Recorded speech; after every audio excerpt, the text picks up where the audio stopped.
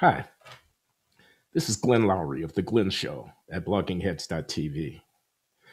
I want you all to know that new episodes of The Glenn Show come out every Monday at patreon.com/Glenn Show and are then made available for the general audience the following Friday.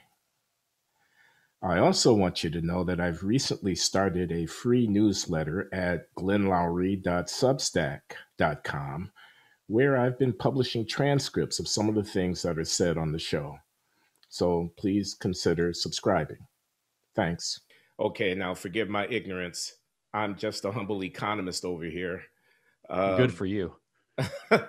What is postmodernism? Again, I know that's going to sound like a very silly question, but it's a hard question because all the people who were postmodernists denied that they were postmodernists. And then you have people like Judith Butler, who are extremely postmodern, who said that if we defined postmodernism, it wouldn't really be postmodern anymore. So I can't be a postmodernist and there can't be a definition of postmodernism.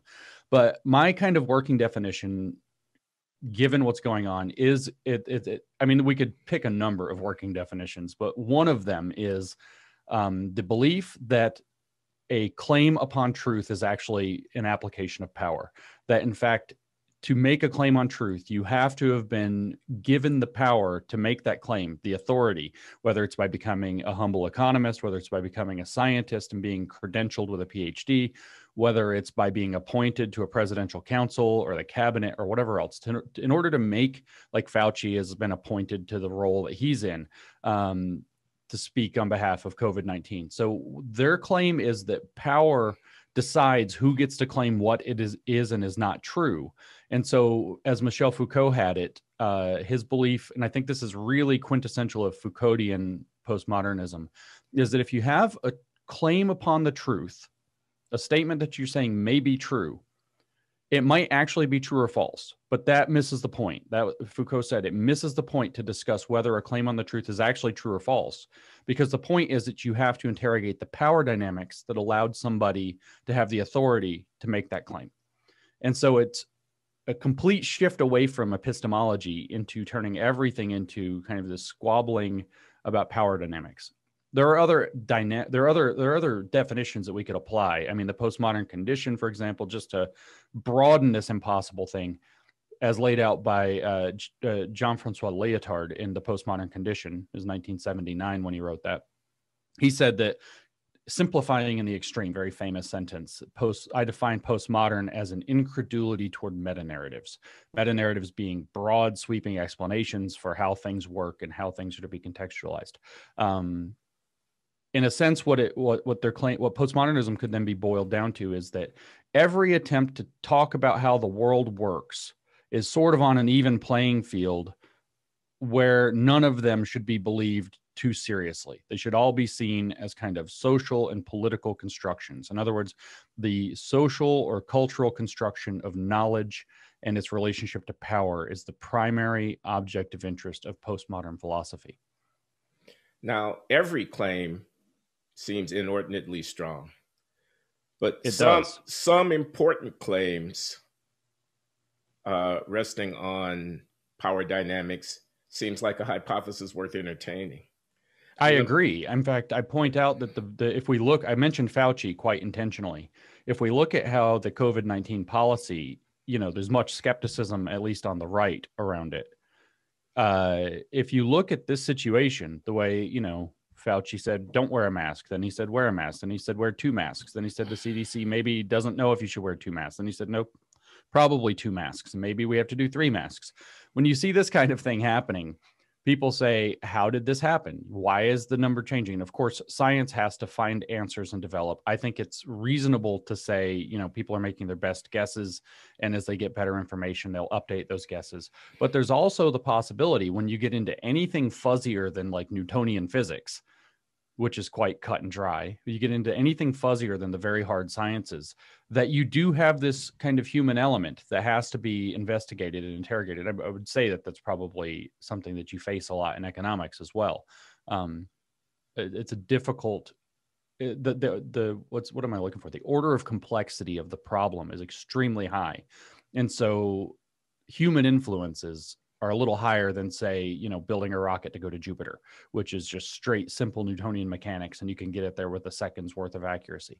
And they are a little bit nuanced around this. But if you read, for example, Lyotard, he's quite, I just mentioned, he's absolutely just savagely critical of science as being one of these kind of meta-narrative type things that needs to be doubted, that it's just another form of legitimation by parology, he calls it, which means legitimation by consensus rather than legitimation by finding, you know, reliable evidence.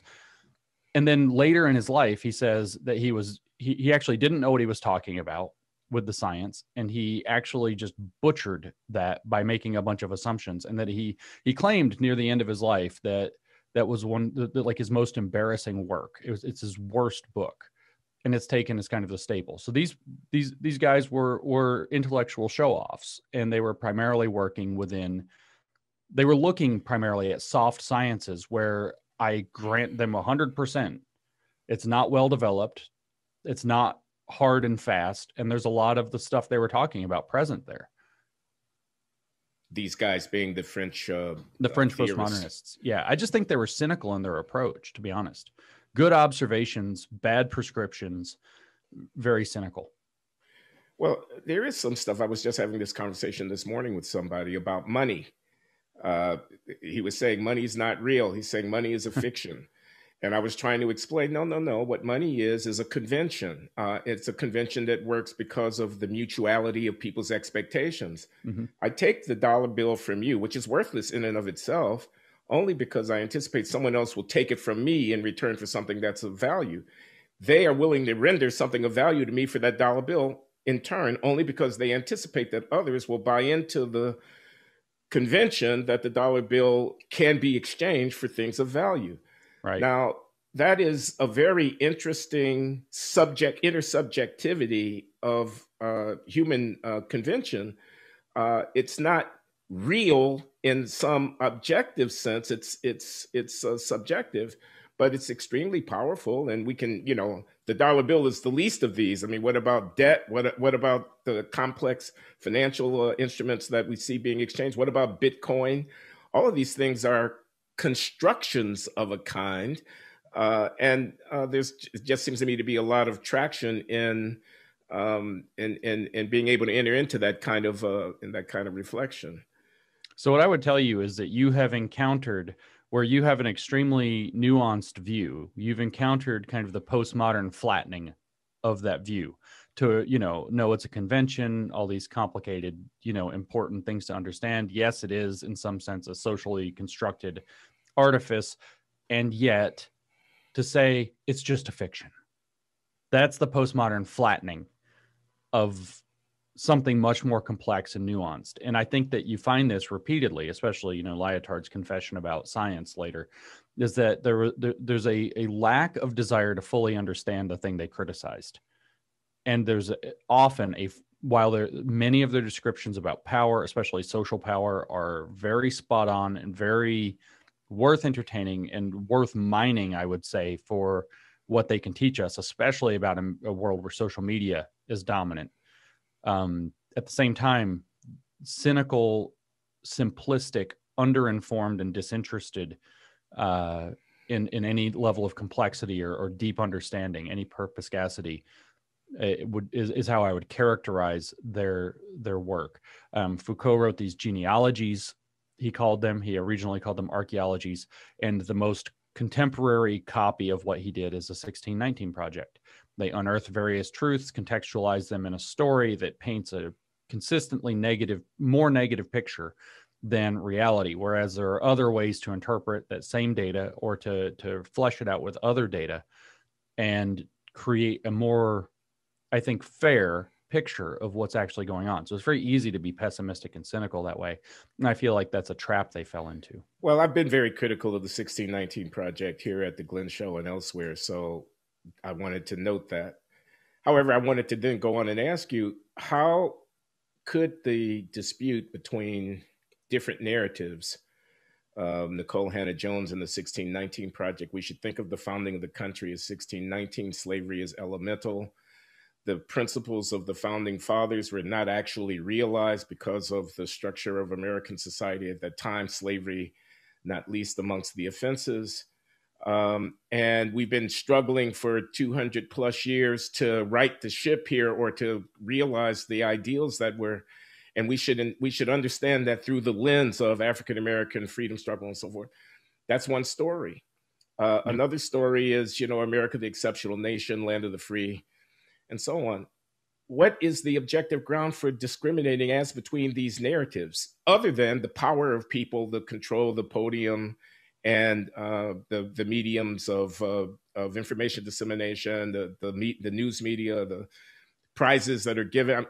Isn't it ultimately a struggle for power? I mean, is there any objective way of ascertaining whether there's a correct or incorrect narrative about the American founding? So what I would tell you is the 1619 Project is an attempt to rewrite the mythology of America.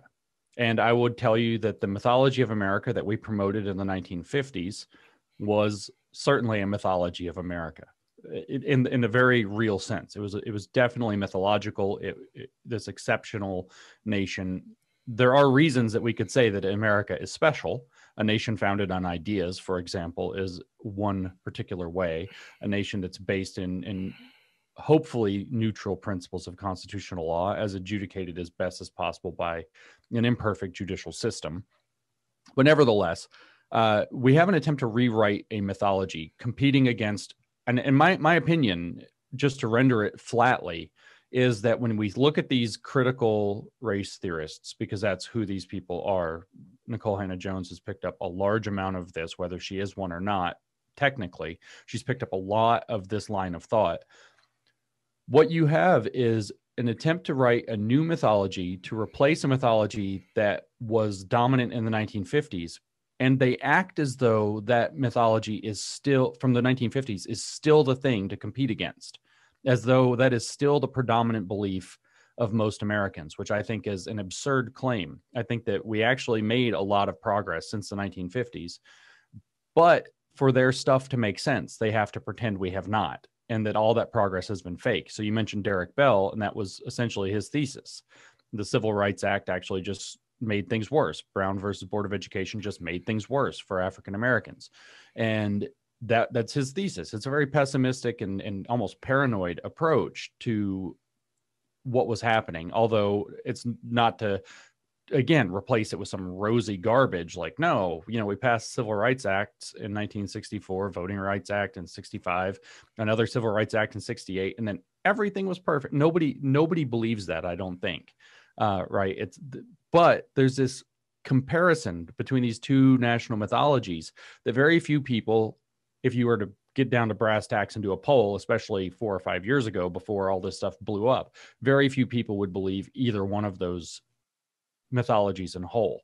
And so this is where we look at that, incredulity toward meta-narratives. These mythologies are meta-narratives about the United States. So we have to be a little bit incredulous about these. Now, is there an objective podium from which we can find? I don't think so, to be honest, not fully.